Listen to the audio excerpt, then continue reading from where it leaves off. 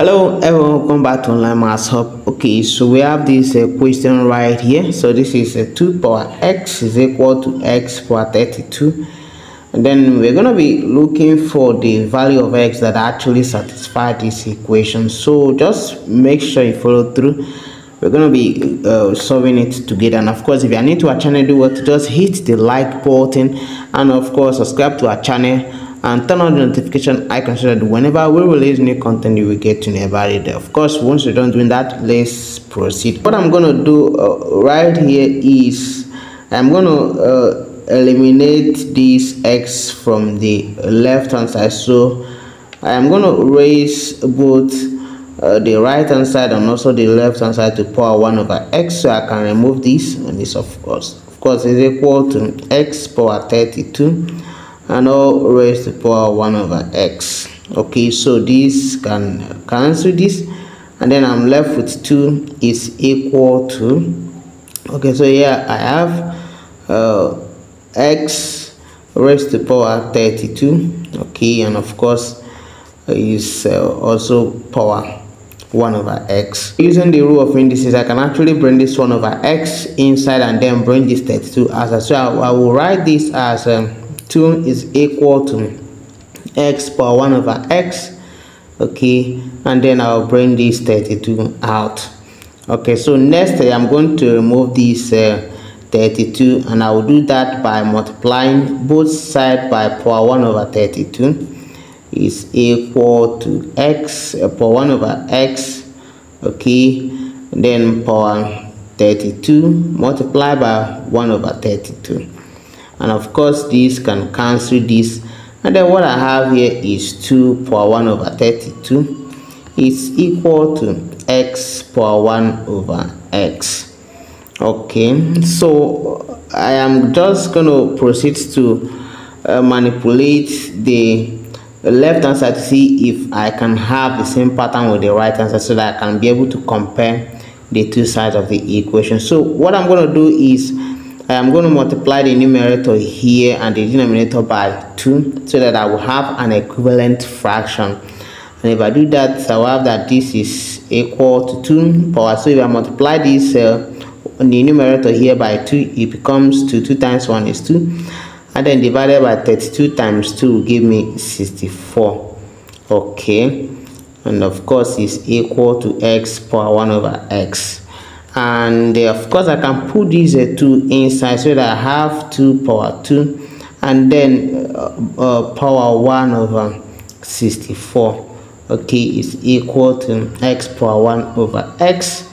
Okay, so 2 power 2 here is 4, and then power 1 over 64 is equal to x power 1 over x. Okay, so next I can also repeat the same process. So I'm going to multiply the numerator and the denominator by 2 again, so that we'll get another equivalent fraction, which is also the same with the fraction we are already having. And if I do that, I'm going to be having 4 power 2 divided by 64 times 2 will give us 128. Okay, 128 is equal to x power 1 over x.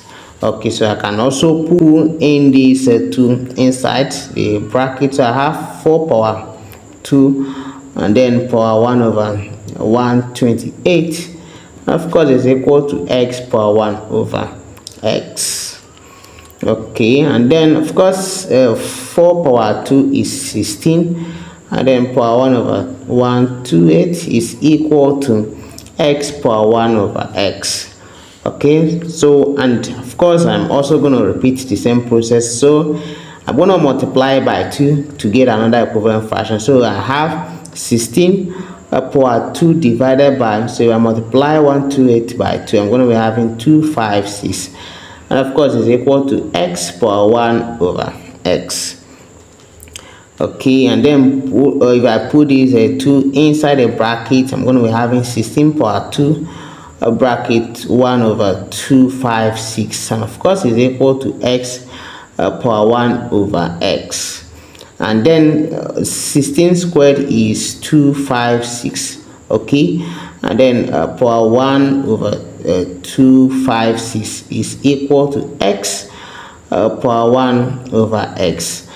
And then clearly here you can see that we can now be able to compare the both sides right here. So you can see that this is that our x is actually going to be 256. So we have 256 power 1 over 256 is equal to x power 1 over x. Okay, and so of course this implies that our x is equal to 256. Okay, so this is actually the solution to this equation. Of course, you want to find out whether it satisfies this equation we are solving over here. So let us do a quick check around right here. So I have 2 power our x, we've got it to be 256 is equal to, then x here 256 power 32.